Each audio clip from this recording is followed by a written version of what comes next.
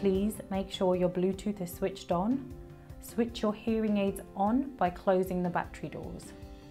Restart them when instructed by using the push button on the back of the hearing aid. You will need to select which hearing aids you have. Select Yes Now on the front screen of the app. In this video, we are using Danalogic Ambio behind-the-ear hearing aids which have replaceable batteries. Follow the on-screen instructions, turning off your hearing aids and then switching them back on.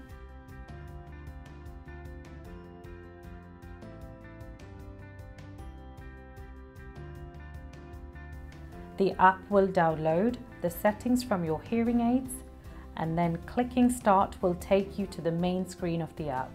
From here, you can make lots of changes to your hearing aids. Please see the app user guide for more detailed instructions on how to use the app.